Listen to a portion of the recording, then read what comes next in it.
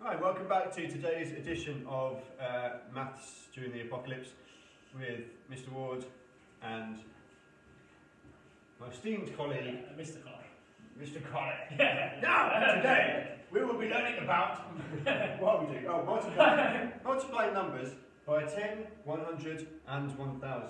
So we're going to be using our place value knowledge here to take shortcuts so that we don't have to use the standard written method for multiplication. Yeah, and actually in some ways that overcomplicates certainly what you've got to do. I regularly tell my class this, certainly, that if I see people using column multiplication for these questions, I give them no. Right. Now here are some columns. Yeah, here are some columns. As you may recognise them, these are very similar to the ones we used during the place value session a few days ago. Now, that is because we are going to be using them as place value columns, funny enough. So, let's just fill these in. Or did you want tens here? Yes, please, tens. Yeah. Okay. Thanks. No, it's right, brilliant. Oh, is it? Yeah, it's okay. Your turn. I'll let you go first. Thank you very much. I appreciate it. Right, so we've got the number 45 here, 4 tens, 5 ones. I've just written up here DRML. This is something, a little shortcut that we use. I don't know how you can see it on there. To remember, when we're dividing or multiplying by 10 or 100 or 1000, in this instance we're just going to start off by multiplying by 10. We can use it to remember what we're about to talk about. So, when we multiply by 10, the first thing we do is we look at the number 10. How many zeros has it got, Mr. Colley? 1. It's got 1 0. So, these digits are both going to move one place, okay? But before we can move them, we need to know which direction. Are they going to the left, my left, your left, or are they going to the right? Indeed. And that all comes down to, is the number going to get bigger or smaller? So just think about when you multiply, is your answer bigger than the number that you started with, okay? And obviously, hopefully, you should realise that it is. So in this case, things are going to get bigger. Now, that means that we're going to go left. As you can see, the columns get bigger as you move to the left. So ones, tens, hundreds, and so on. And the reason why multiplying by 10, 100, and 1000 works so well is because we have a base 10 number system, which means that obviously with everything gets 10 times bigger the further left you go, or 10 times smaller the further right you go. That's right. That sounds quite impressive, doesn't it? Can I move these? Yes, I can. Oh, so I need to move each of these digits one place to the left. So the ML reminds me that multiply starts with an M, goes to the left. So we're going to move that number that number 4, one place to the left, and this number 5, one place to the left. Oh, but you're missing something, Mr. Ward. No, the answer's 45, right? Yeah, isn't it? No, it isn't, because now I've got 4 in the hundreds column and 5 in the tens column. So Mr. Colley is correct. I'm missing what we call a placeholder 0 to show that we now have 0 ones. Okay? So now that number looks totally different. Now it looks like 450. 450. So we have gone from having 45, multiplying it by the 10 to create 450.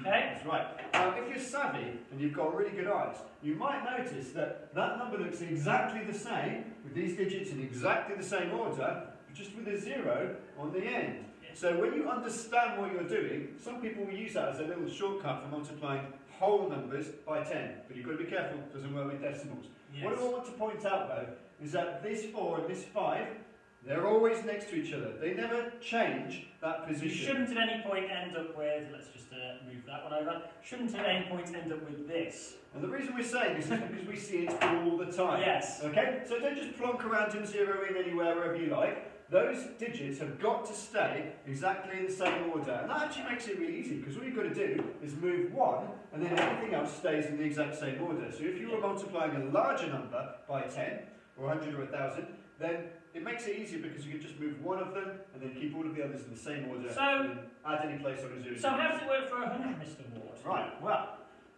so I can put 0 there. let's change these numbers as well. Let's start with something. You might need to move the columns as well. I know you go over them. If you want to. Okay, so let's try the number 8. Actually, do you know what? Let's do what the Colley says. Let's make those columns. So should we go with 86? 86. What a great number. Okay. It's one of my favourite numbers, 86. Yeah. I mean, slightly behind 87, but It is one more than 85. I'll give you that. Thank you. Okay, so this time we're going to multiply it by 100. Now, as you may notice, it has 2 zeros. And you can make them look a bit like eyes in her face. Yeah. Yeah. He looks cross. He does. Right, okay. So now we're going to move these now, because we're multiplying by 100, 2 columns to the left, okay? So we're going to get 10 times bigger and then 10 times bigger again. 10 times 10 being 100. That's amazing. It is, yeah. So here we go. So we're going to take this 8. There we go. And we're going to move it once. And wait for it. We're going to move it twice. Boom! Okay. And now we're going to do the same with the 6, Mr. Ward, if you would do the honours. 1, 2. Alright, and the answer is 86. 86. Oh, wait. Hang on a minute. Placeholder zeros. Yeah. So, how many 10s have we got? Oh, 0. 0. Put a 0 in there, please. How many 1s have we got? 0. 0 again. You're right. There we go. So that number now is 8,600. And just to show you, obviously, we started with 86, so it has moved twice, 1, 2, and then we have added the placeholders on there, and this is showing you how it has changed. Okay, so that is what we want you to have a go at today. Yeah. There we go. Not sure that necessarily helps, but there we go. Okay, so we're going to move on to the questions.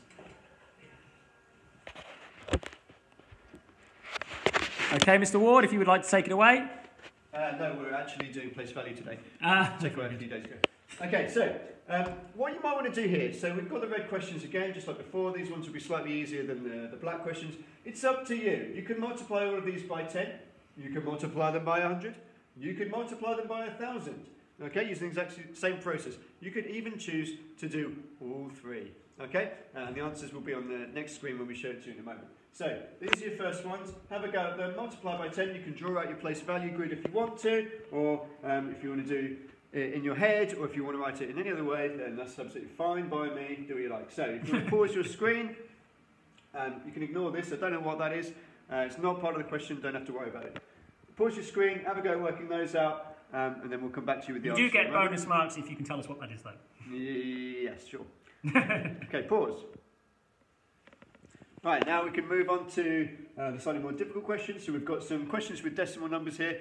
It's exactly the same, okay? You might need slightly different columns, but the process is exactly the same. Those digits are still going to move the same number of places and in the same direction, to the left, okay? Because we're multiplying at the moment. So same again, if you want to multiply them by 10, 100, 1,000, hey, if you really feel like the big shot, you can multiply them by 10,000 if you want. But the answers won't be on the next screen because we need them. Again, feel free to pause your screen, have a go working those out, come back to us when you're ready. Off we go. Right.